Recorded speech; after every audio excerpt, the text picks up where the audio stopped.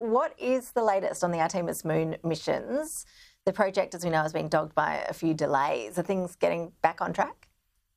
So yes, Artemis II, which will carry 4 astronauts to the moon next year, an orbital mission this time, just a final test of the capsule. That's slated now to launch in mid next year. That's all looking very, very good now. They've sorted out a lot of the issues that they thought they had with the spacecraft and its heat shield and its actual life support system. So that's looking great. And of course, now we're getting ready to do even more at the moon. A lot more commercial missions are going to be operating at the moon. We've got at least another 4 missions heading there before the end of the year. We were just showing our viewers then some pictures of what looked like moon vehicles. I see NASA's selected a few companies to actually work with them to develop these sort of lunar rovers. What are they? Essentially cars on the moon to help those astronauts with their missions?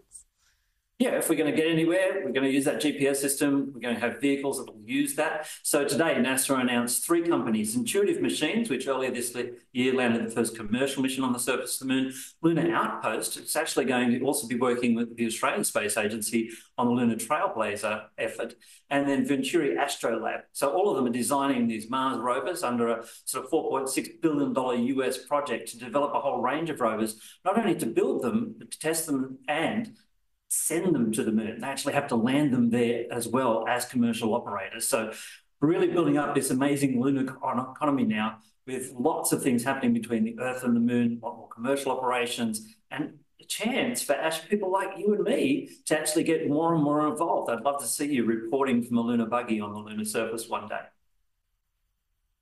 Oh, Glen, don't give me ideas. Goodness, you're just talking to one of my lifelong dreams there. You never know. Let's not write that one off. I was going to say those images of the cars, they look pretty futuristic. They look pretty cool, actually. I can only imagine the sort of technology that would need to go into developing a vehicle that can work on the moon. Yeah, unlike during the Apollo days where we sent a couple of lunar rovers and they were just to drive around taking the astronauts from one location to the next, this time we want to have vehicles that will actually be sort of like a home for the astronauts. So they go off on these long drives, actually stay in the vehicle, sort of like taking your own camper van to the moon, to be able to do science and experiments. But also the vehicles need to be designed to operate independently. And for a couple of reasons. We can send those machines out to do exploration for us without risk to astronauts, or if an astronaut was out driving one day and they were disabled for some reason, then the rover could actually bring them back home to safety. Fascinating stuff. Glen Nagle, always appreciate you joining us. Thanks so much for your time. Thanks very much, Ash.